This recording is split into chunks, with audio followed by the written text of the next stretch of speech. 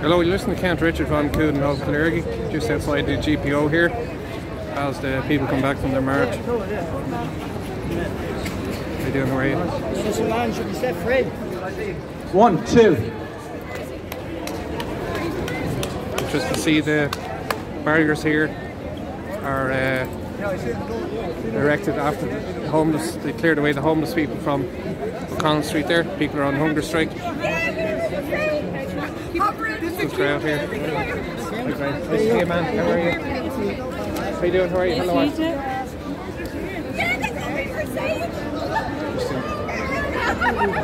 It's a good crowd here now. The speech will be starting very shortly. Oh, you picked it up momentum along the way. Nice one. Like a snowball gathering.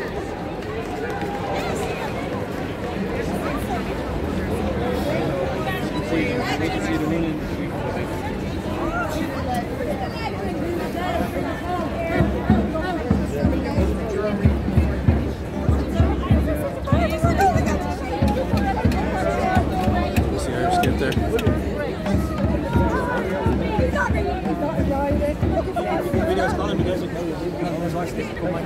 How you doing? Love your work. Thanks very much. Fair play to you. Great stuff. Thank you.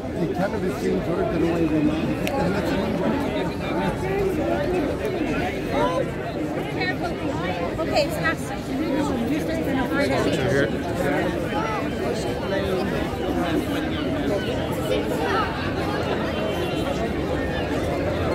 Big signs here. All very welcome to this rally in favor of free speech. My name is Michael Leahy. I'm the chairman of the Irish Freedom Party. And for our party, the protection of free speech is our absolutely non-negotiable core value. It is the main reason our party came into existence. As we celebrate the 100th anniversary of the foundation of a free Ireland, it is sad to reflect that our political parties that they seem united in one objective, and that is to undermine the liberty, including the rights of free speech that this state guarantees to Irish people. Free speech must be regarded as the primary liberty, because without free speech no other freedom could be defended or vindicated. This has been recognised in every historical period, and in the first democracy of ancient Athens, free speech was regarded as so essential that the Athenian lawmaker Solon made it a crime for any citizen to shirk from engaging in political controversy. In modern Ireland, it is increasingly becoming a very dangerous thing, and if government gets its way, a crime for anyone to engage in political controversies.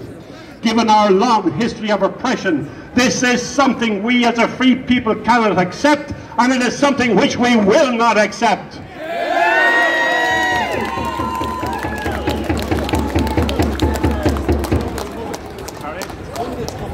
Okay, we'll hold off for a minute because I think there's some more people coming, so we just give me a couple more minutes. That's wonderful. Thanks very much. And me just get one there as well. Can you sing far away?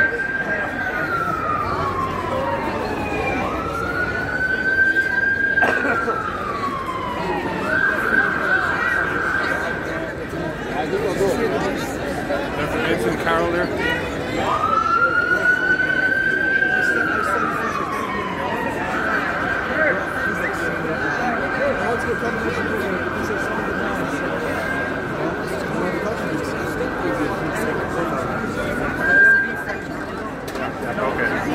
Thank you all for coming here. My name is Michael Leahy. I'm the chairman of the Irish Freedom Party. I would say,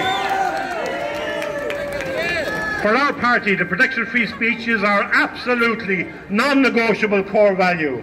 It is the main reason we came into existence as a party. As we celebrate 100 years of the foundation of a free Ireland, it is a sad reflection on our political parties that they seem united in only one objective, and that is to undermine the liberty, including the rights of free speech, that this state guarantees us of right because of our citizenship. Free speech must be regarded as the primary liberty, because without free speech no other freedom can be defended or vindicated. This has been recognized in every historical period, and in the first democracy of ancient Athens, free speech was regarded as so essential that the Athenian lawmaker Solon made it a crime for any free citizen to shirk from engaging in political controversy. In modern Ireland, it is increasingly becoming a very dangerous thing, and if the government gets its way, it will be a crime for anyone to engage in political controversy. Given our long history of oppression, this is something we as a free people cannot accept, and it is something which we will not accept.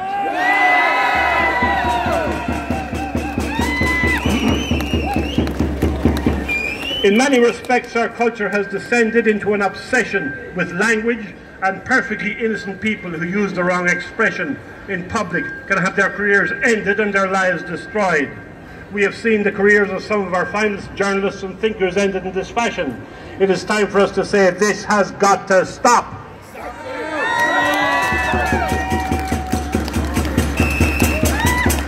Our political parties have become more obsessed with how people express their opinions than they are with the welfare and the difficulties and the problems of ordinary working people. Why, in the midst of a housing crisis and a cost of living crisis, is this government obsessed with putting people in prison for using the wrong pronouns, as has effectively happened with Mr. Enoch Burke?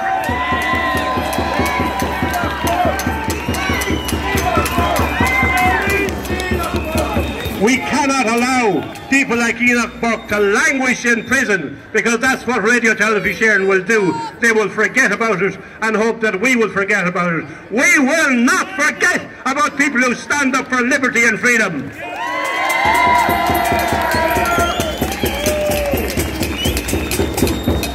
If our language can be destroyed and controlled, then the government can exert ultimate control over its people.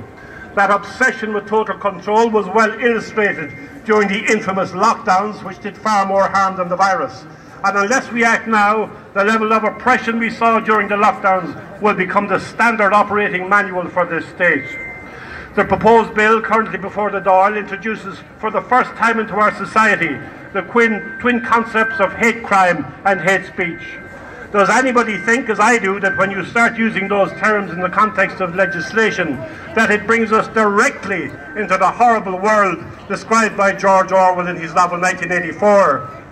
Orwell warned us, well, that when an idea can no longer be spoken or expressed, it very quickly becomes an idea which can no longer even be thought.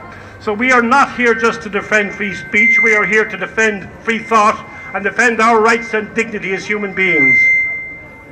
I am here to say that we will never let them take that dignity from us without a fight of the most determined and bitter kind.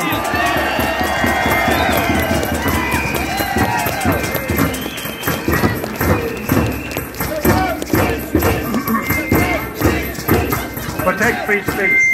The current bill before the Dáil has at least two elements that should indeed fill all of us with dread. It defines hate crime as any crime which is perceived by the receiving party as having been motivated by hate. Just think about that for a moment. Such a perception is purely subjective and can have no place in any just law. What burden of proof will be required other than someone's feelings? This is clearly a blackmailer's charter and a liar's license.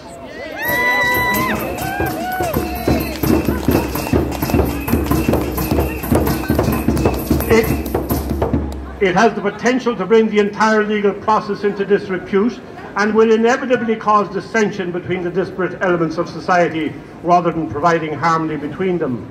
In addition, the proposed legislation introduces a two-tier system of law with a very restricted group of designated victim classes being empowered to use the legislation to attack and suppress the free speech rights of the majority population. This can only have the effect of increasing racial and social tensions. Can we not see that the kinds of social division and violence that we have seen played out in America's streets over the past years are a salutary warning to us of what may arrive here if our politicians continue to stoke the fires of racial division and gender hate? We can't let them do that.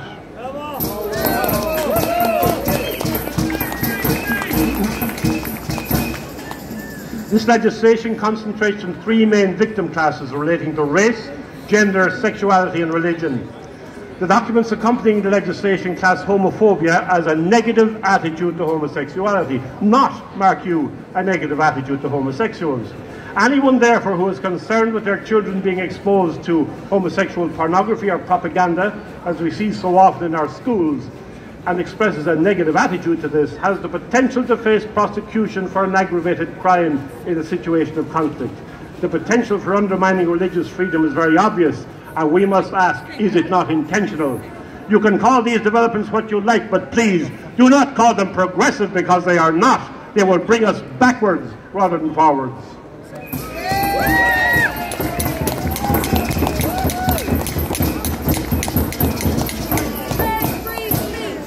We must question whether the role of the Gardaí is going to be dramatically changed, and whether its members will now be forced to become the political arm of an emergent police state. And if you want a taste of what that may be like, think of the lockdowns on steroids. We need on Garda Síochána to be just that, guardians of the peace and not enforcers of an intolerant moral code of political correctness. The lockdowns may serve as a salutary warning of what the so-called new normal, the Great Reset, where you will own nothing and you will be happy, will actually be like. We must make it clear that we will not have a new normal. We will have no Great Reset. We will not accept the destruction of our society and the destruction of what have been in our normal methods of behaviour.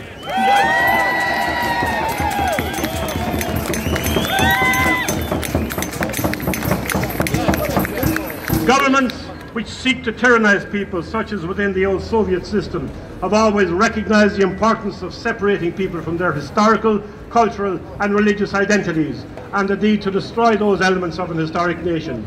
Can we not see the same forces at play in the Ireland of today, as indeed through all the states of the European Union, which has set its face so strongly against democracy and human liberty?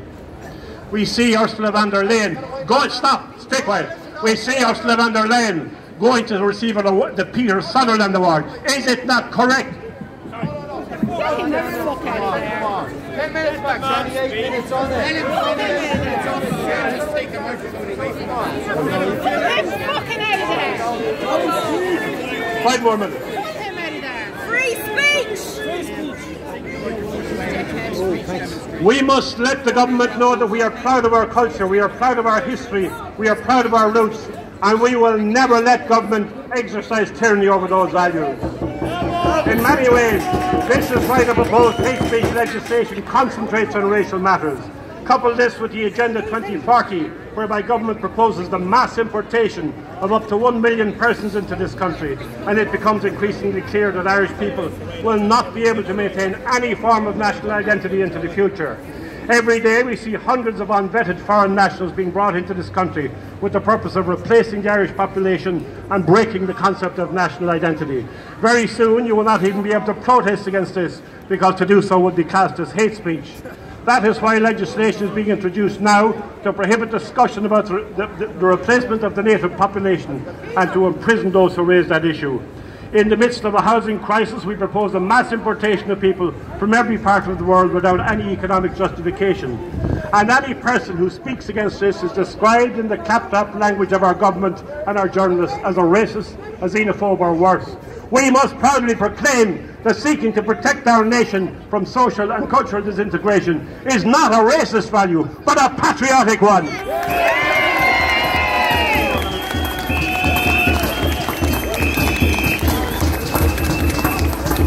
Our politics, our culture have fallen prey to a set of evil ideologies, and I think the only recourse for us is to pray for the assistance of Almighty God in delivering us from the satanic agenda which has captured our government.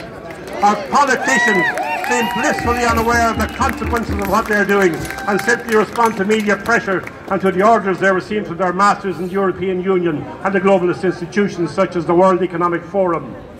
The best way we can fight this incipient tyranny is to go back to our history and to draw strength from our past. We have fought worse tyrants than these before, and we chased them out of our country, and we can do the same again.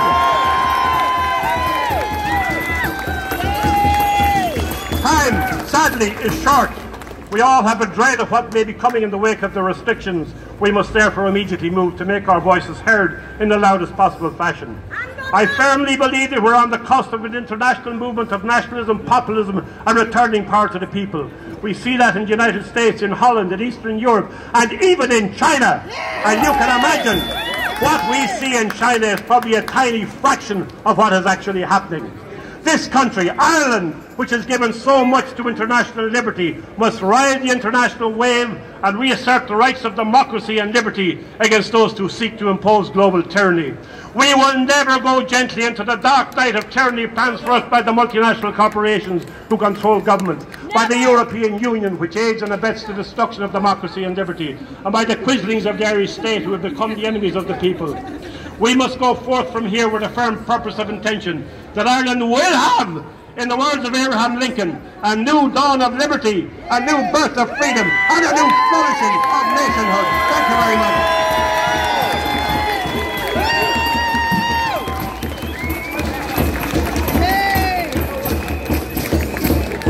Thanks very much, Michael. It's Michael Leahy there. Michael Leahy from the Irish Freedom Party. So there is welcome. Various groups we're all welcome here today. I know Derek Bly said he would like to be here, but he had a family matter on some sort of function down in Cork. And Malachy Stevenson said he'd like to get here as well. He wanted to talk. I wonder, is Malachy here? Does anyone know? Just if Malachy's here, or anyone else, our next speaker will be another courageous doctor who stood up to their eyes and spoke out, would not be silenced. And that's Dr. Vincent Carroll. Woohoo! Vincent, hero!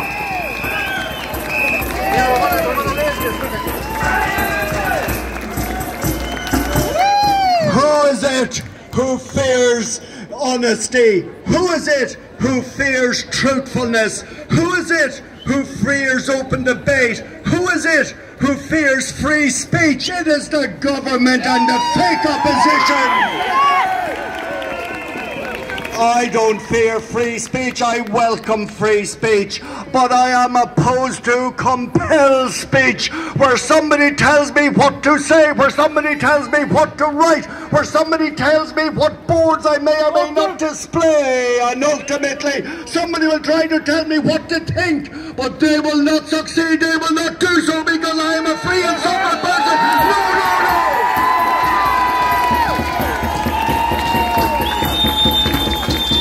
But make no mistake about it, our country is facing into dark days and dark times, because not everybody is a free-born citizen. You have slaves in this country, slaves to the EU, slaves to the WHO, slaves to the UN, slaves to every globalist body you can think of, and all of them want to do one thing: to reduce all nations, free nations, to a common soup, a common mess, a common bob. Ireland's historic, Ireland is free and shall remain.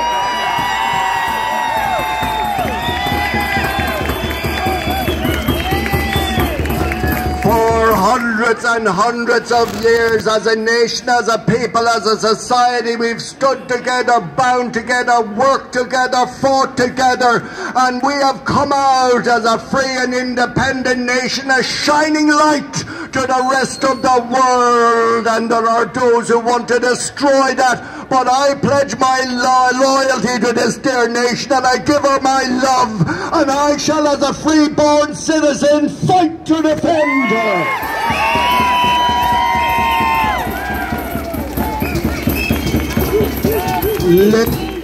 Little by little by little, our country has been dismantled. A fragile population, maybe 5 million people, with a vibrant and dispersed diaspora, but still in the overall scheme of things relatively small. We're a fragile culture and a fragile nation, population-wise, and the attempt has been made to effectively dilute us, dismantle us. They will not succeed.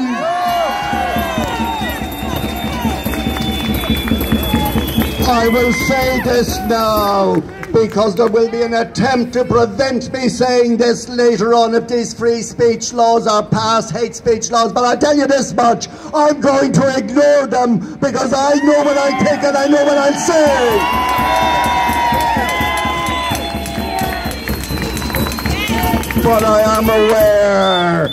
am aware in the 16th century of the plantation of Laois Offaly, then the plantation of Munster, then the plantation of Ulster, and now there is the final plantation of Ireland. Resist!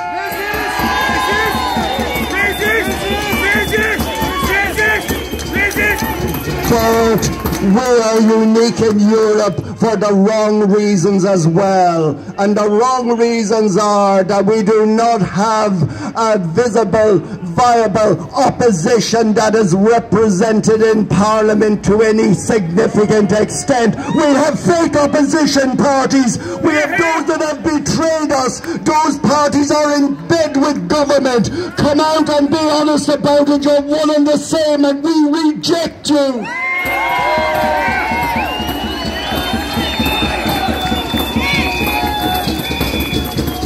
As I've said at a previous meeting, 2 miles from here there is a prison, and as referred to by Michael there is a man in that prison, not for what he did, but for what he said or refused to say. That is compelled speech. And when these new laws come in my pocket this morning I grabbed from my surgery table a copy of the proclamation where it says that the Irish nation belongs to the Irish people. Are we able to say that with free speech? 1 minute.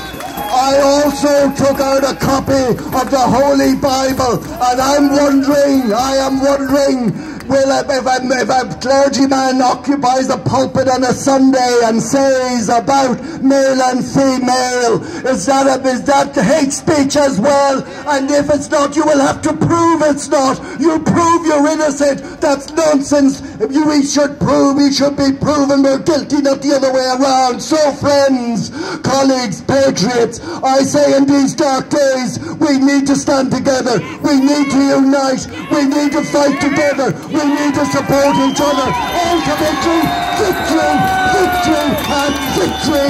Thank you very much.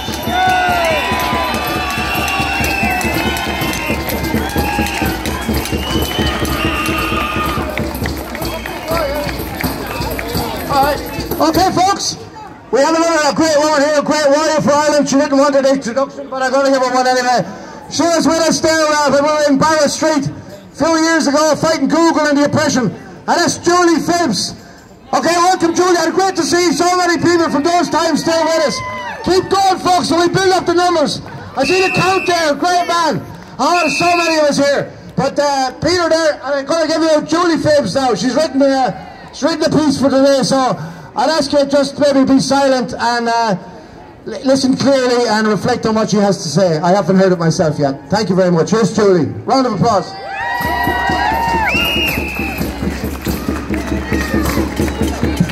Hi everyone. I've just written down a few words because I've a head like a sieve, so I hope you don't mind me reading it out directly. Just to say that it is really a dire reflection on today's society when we find ourselves here on the streets having to fight a tyrannical regime who seek to silence and control the voices of the decent women and men and children of this country. These government imposters want to steal and erode our God-given right to speak and question freely. The government of this nation has, it would appear, gone rogue and no longer genuinely work for the Irish people. They now aim to silence anyone who questions their malicious agenda, anyone who dares call them out on how they are violating our tiny island, our heritage, our culture, our health and our civil liberties. Those who use their might, power and media for their own gain to push a destructive globalist agenda, they are truly the hateful ones. They are the ones who are the bullies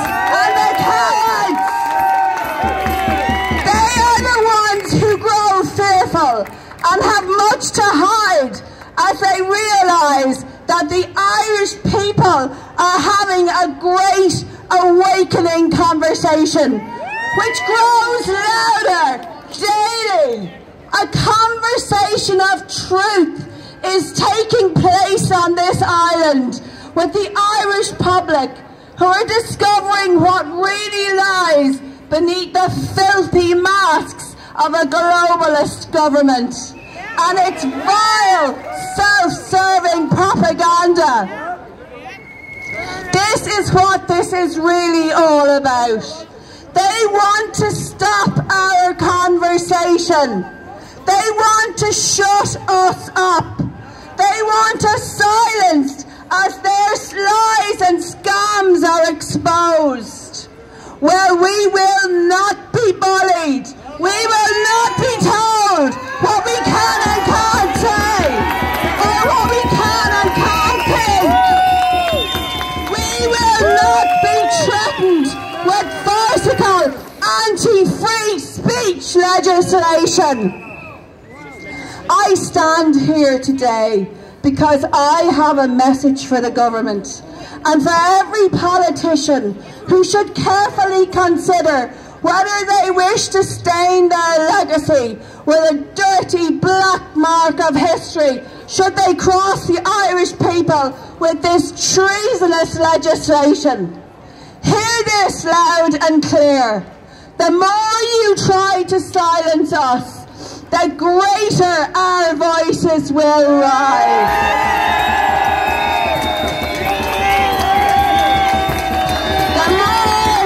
The more you try to impede our speech, the greater our voices will swell. We will speak with our hands. We will speak with our feet. We will speak with our actions. We will speak with our pens. And we will speak with our hearts. The more we are threatened, the more powerful our voices will rise. Our voices and our words will call out loud and strong and reverberate deeply into the corridors of the future, and will settle on the shoulders of generations of our descendants for many long years to come. Try to silence us, and the voices will roar as a tsunami of sound back to the ghosts of our ancestors, and wake them from their slumber to join us in our battle for speech and freedom. Nearly finished. Sorry. As a glorious and proud nation of poets, balladeers, storytellers, musicians and conversationalists, we will not have our voices gagged or impeded. We will never accept this anti-free speech legislation, and they will never succeed in controlling our conversations. But the day is coming when the sound of silence will be welcomed, and that will be the day when the hiss of traitorous snakes and vile treachery no longer permeate the houses of power in this country. And what a great conversation we will have as a nation on that day. Dia Ismira Ayan. Thank you.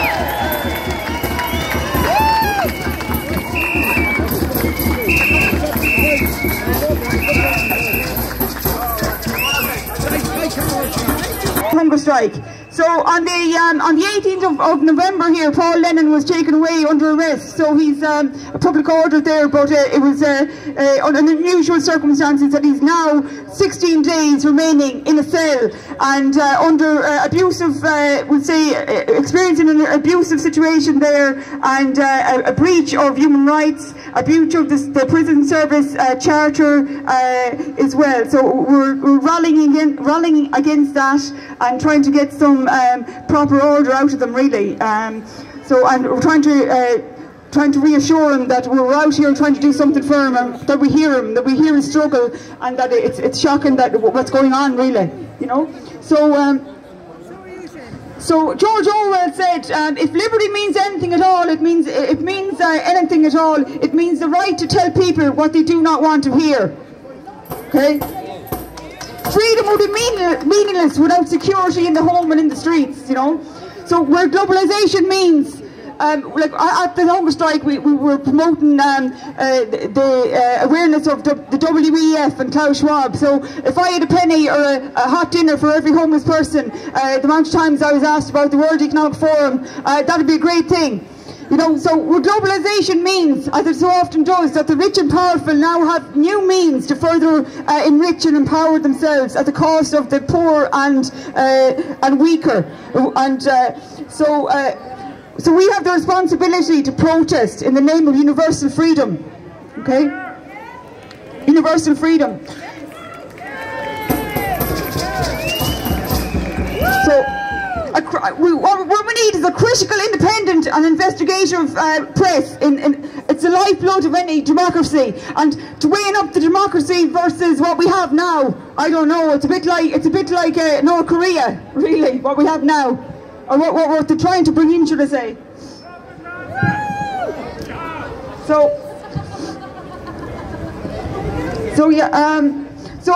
Where my comrade Paul is now, really, they have him where they want him, because only free men can negotiate. Prisoners cannot enter into contracts. Your freedom and mine cannot be separated. Nelson Mandela said that, but I think it applies to Paul. He can't negotiate where he is. I can, in my own respect, but they need to come to me and try and make an effort to negotiate, to actually hear us, because we had one politician there that came down and made an appointment with us twice, and she failed on 2 occasions, a day after one another.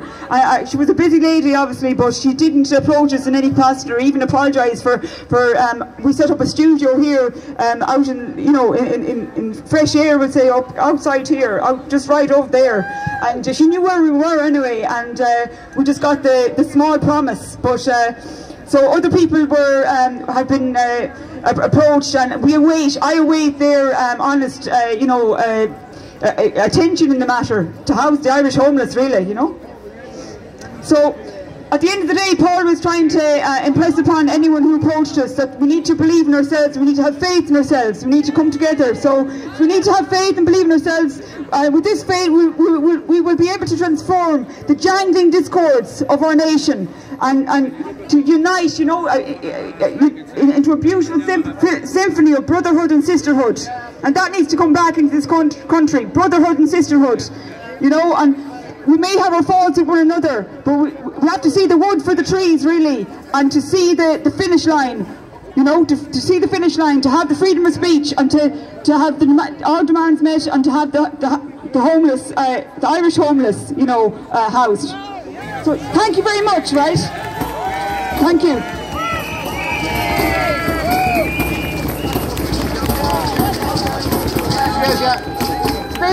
Stephen.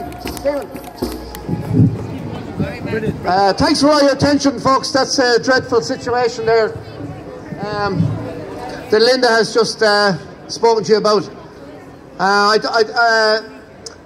Listen, I know we're all sick of listening to speeches. I know how many times we said it. What are we going to do next, right? But we have our free speech, and I have a couple of great speakers here today, you know, and a lot of people have come to listen to them. So I'm going to introduce you another one. We don't want to just listen to speech after speech, but what? Yeah, Anne is here. We've Anne McCluskey. We have great people, you know. We can't fit everyone. Etna Brannigan. We have Etna here. Etna's a vaccine-injured person, you know, and she'd like to speak on behalf of those who have been injured by the gene therapy. Of course, it's not. So I'm not sure we're going to get a chance to do all that, you know. But also I want to mention, Polly mentioned it to me there, that the treaty that was signed in 1922, that apparently it runs out. It's a 100-year treaty, and it runs out next week.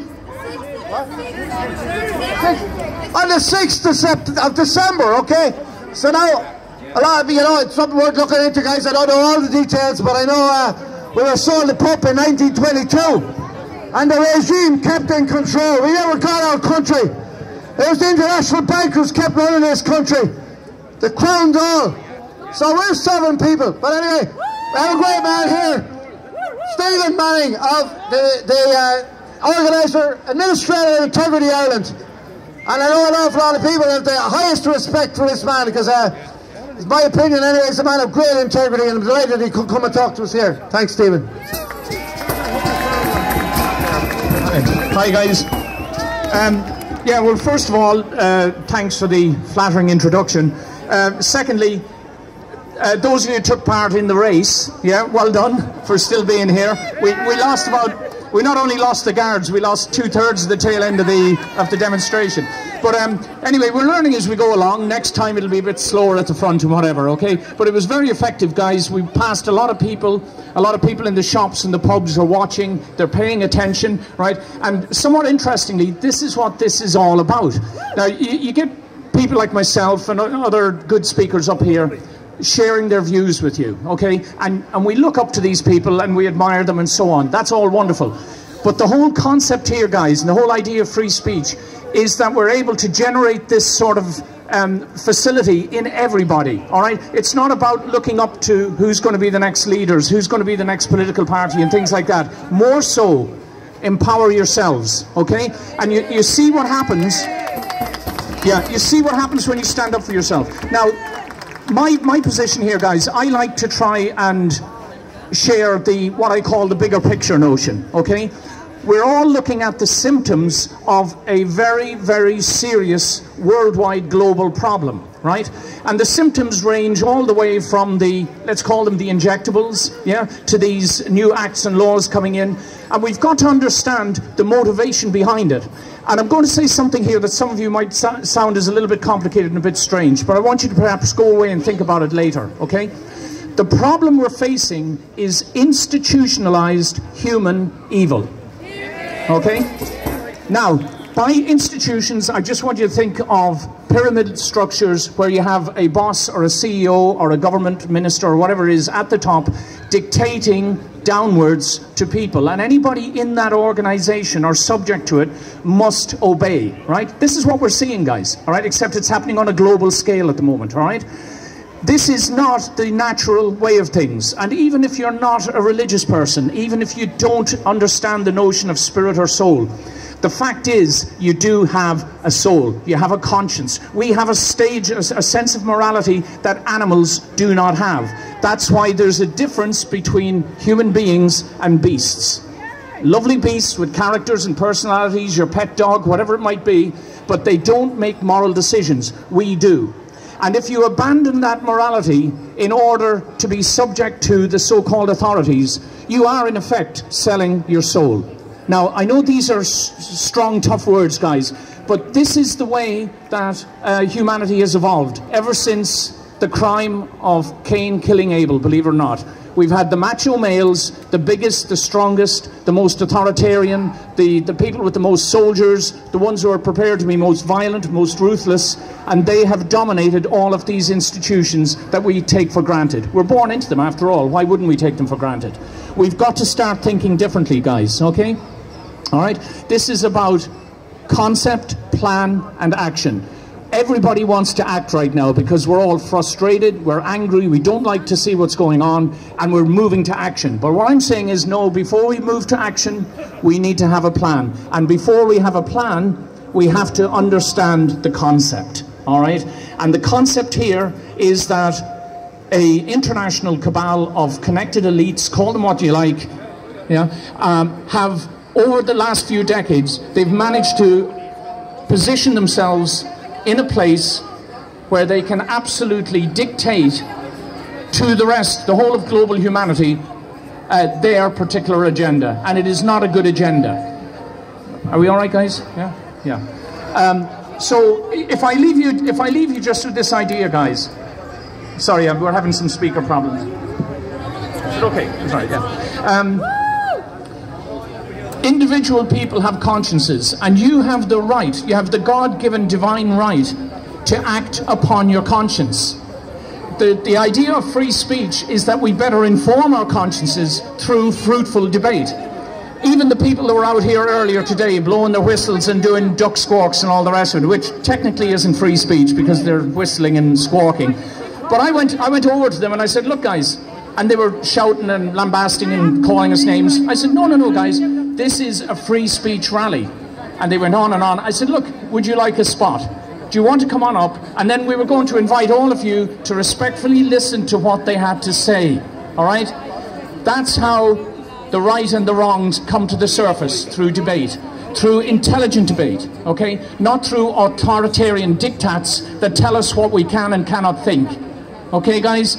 We have to grow up.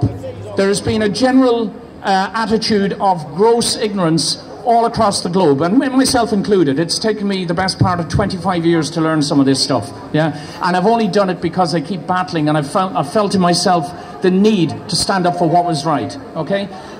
We all owe it to each other to think and take command and take control of our lives. Don't forget, you're looking at the so-called authorities. The so-called authorities are civil servants and public servants. The key word to note there is servants.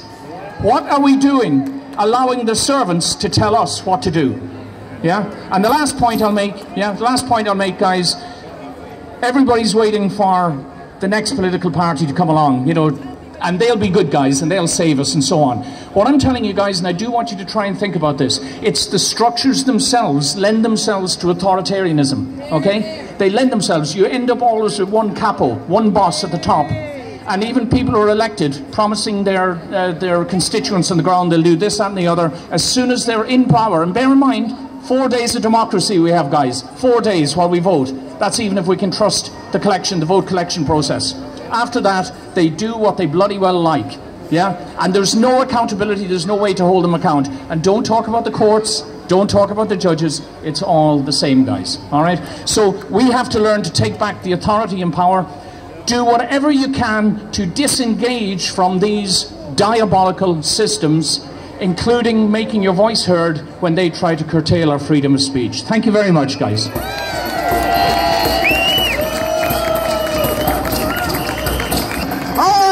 Fuck the energy, guys. We gotta fight, you know. We need an army, right? So we need an army. We want you fighting fit. To be honest with you, I wasn't happy with you today. You weren't loud enough at all. Start practicing in your kitchens at home. Shout at the wall. Tell them you're not going to take it, right? So listen, we got to up the game, right? We're dealing with absolute tyrants, and they're not going to back down.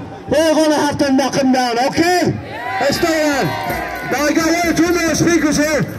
Another great warrior woman, Melissa O'Neill, and after that, Andy Heasman. And we've had some other speakers, and unfortunately we couldn't get to everyone here today.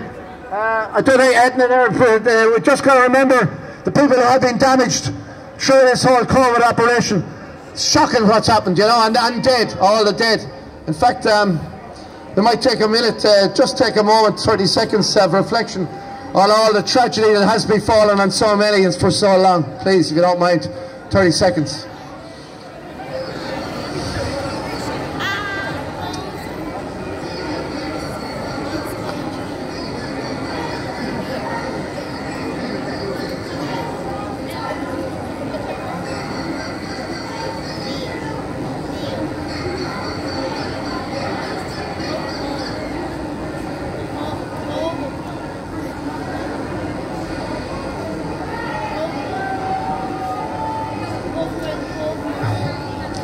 It doesn't bear thinking about it, I'm afraid, folks, you know. The tragedy that has befallen the world, to be honest with you, you know.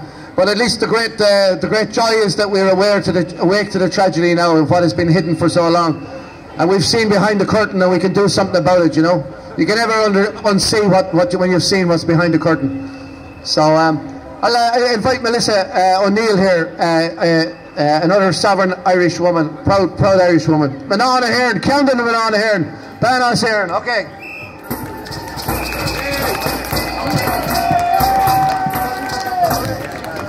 Diagwita Corda. This is our era. We are here today to give a very loud and clear message to Ungardy over there, to the gangsters in Leinster House, that we are here and we have a fundamental right to the freedom of speech, to the freedom of expression, to the freedom of our thoughts, to the freedom of our sovereignty, and most and foremost, to the freedom of our neutrality. The freedom of our safe communities. The freedom of the education that we want for our children, not what someone over in America has decided. The freedom of our religious rights. The freedom of our moral beliefs. The freedom for life from the cradle to the grave. And we're here to give a very clear message. We are not far right. We have been right so far.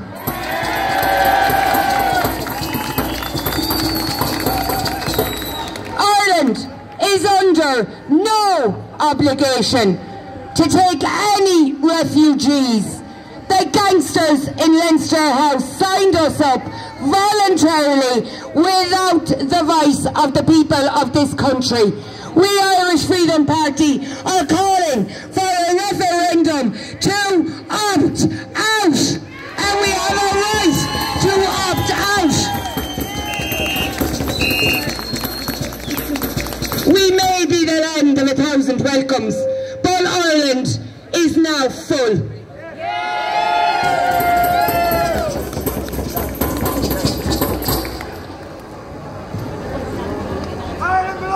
Just to give you an idea,